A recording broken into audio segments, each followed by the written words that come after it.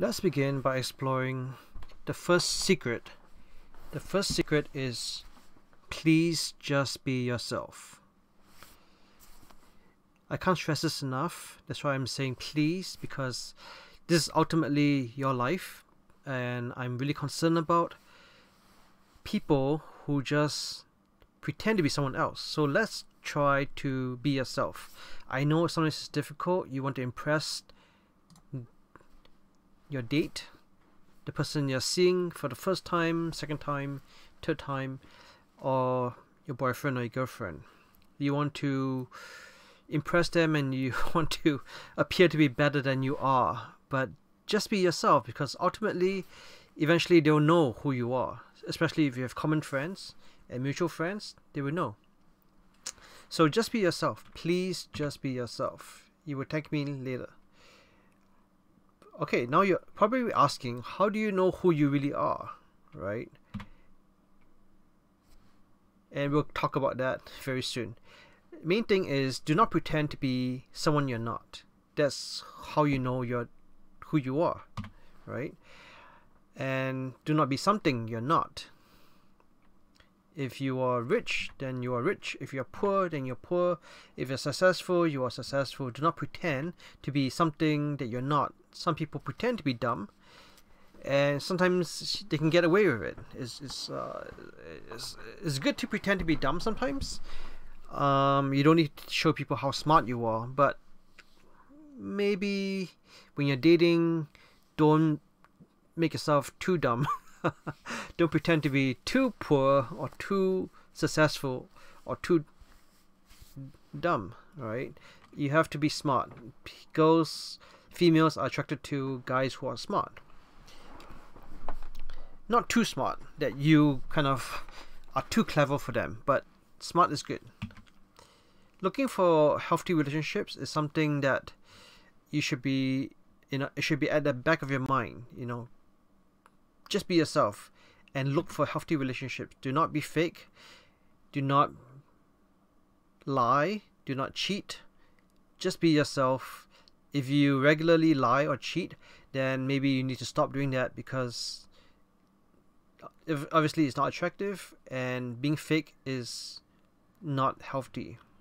So do not be fake. Try not to be fake. Start to learn to be honest. Learn to be open and candid and transparent as much as possible. I know sometimes you have to hide certain things, and at the right time you can tell them about those things. It could be something in your past, it could be something that you have done, or something you want to do that is kind of risky, that it's not maybe the right time to talk about it right now at this point, especially if you're early on in the relationship. You don't want to talk about marriage and kids and that kind of stuff, usually, depending on how old you are, but usually you need to be as open and honest and transparent as possible. But some topics can be pushed back later on, like what kind of wedding do you want? Do you want a vacation wedding? Do you want a destination wedding? Do you want under the sea wedding? People do that. Or you want a wedding in a hot air balloon, that kind of stuff. It's not about being fake, it's about finding the right time to talk about certain things. So try not to please everyone. It is not possible to please everyone all the time. Choose your battles. Sometimes parents and in-laws have their expectations. They expect certain things from you, and you want to try to please them as much as possible, but you cannot do that all the time. You cannot name your kid whatever they want the kid to be named. You have to choose a name that you and your wife or your husband chooses, right? So again, just be yourself, be authentic. But how do you really know who you are? And how do you know that? And we're going to talk about that later on in the other parts of this couple of videos. I think this is going to be a couple of videos. So let me just move all the way down to the next section. So this is part 2. I'm trying to keep it concise. So part 2, basically, ask yourself, are you wearing a mask? So in order to figure out if you are who you are, find out first, and be honest with yourself. Are you wearing a mask? Every one of us, I think, in some way or other, we wear a mask. Maybe we have imposter syndrome. We don't feel like we're as successful or as talented or as gifted or as skillful as some people think we are, right? We're not as competent sometimes. We're not as good as some people think we are. Some people think we're really good at driving. Some people think that we are really good at math, at calculations and arithmetic. But maybe we're not. Maybe we don't think that way. Or some people think that we are really good at languages or puzzles. But maybe we don't think we are. And that's, in a sense, being humble. But are you wearing a mask that is making you fake, right? Are you pretending to be something or someone that you're not? What masks are you wearing? Ask yourself that. It could be pride. It could be something. Maybe you come from a poor family. Maybe you come from nothing, and you made yourself really successful, and maybe you changed your name, or maybe something happened in the past. Maybe you were married before, or you had a divorce or a breakup or something. Maybe you ran away from the altar, right? And you had cold feet. That's all reasonable stuff. So what mask are you wearing? What are you pretending to be? Who are you pretending to be that you're not? Right? You got to let down your defenses. Are you being too defensive? Or are you broken, shy, and needy? If you are, there's still people that will love you even though you're broken, you're shy, or you're needy. Don't be too defensive, especially if you're going to open up your life to someone that you're going to start seeing regularly and be in a committed relationship with. Let down the guard sometimes, and then eventually let the person into your life, under your skin, right? So if you were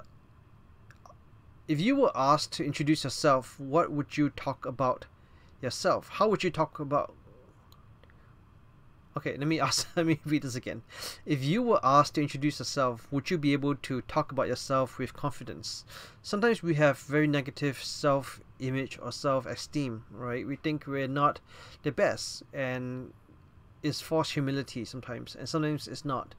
Sometimes we really are not that good, but to someone else, to the regular standard, we are really good. Especially if you're a perfectionist or someone with OCD or some other compulsive behavior, right?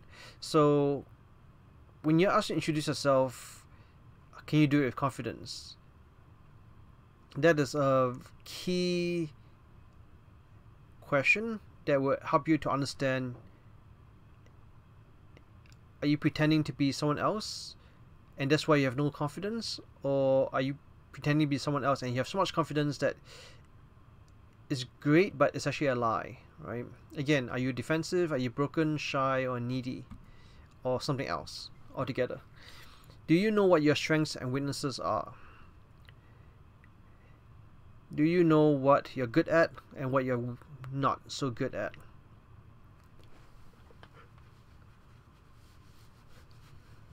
Yeah, maybe you're really good at school, but you're not good at entrepreneurship. Maybe you are, always looking for the shortcut, and that could be a weakness. Maybe you, do things your own way, and you're stubborn, and you don't listen to other people. You're not open to change. That could be a weakness or a strength. So ultimately, you need to know what are your strengths, what are your weaknesses. Ask yourself, do you often act one way with your friends and another way with other people? Obviously, yes. With friends, you do act one way, and with other people, you act one way. But I'm saying that, are you consistent, right? Are you the same person with your friends, or are you different when you're with someone else? Like, do you pretend to be one way and another way with someone else, right? So obviously, within reason, you do have to have different ways of behaving, especially with family, with siblings, with your parents, with your friends, with your close friends, with strangers. There are different ways to act and different ways of behaving, but generally you are who you are. Don't pretend to be something completely different to one group of people and a completely different to someone else. Like, you need to have a baseline and act as much as possible the same way, so you have integrity. The way you act when you're alone and when you act with your friends should not be too different, that you need to be the same person ultimately, right? You don't have to change your voice or act more masculine or more manly to with one group than another group. You don't have to compete. I think you don't have to pretend to be better than you are. Just be yourself, and people will accept you as you are. Are you the same person? Are you always the same person? Do you find it hard to relax? That's a really good question to ask yourself, especially as you're getting ready to date and be in a relationship. So ask yourself these questions. Okay, I'm going to split this into 2 parts, and I'll see you in the next section, the next video.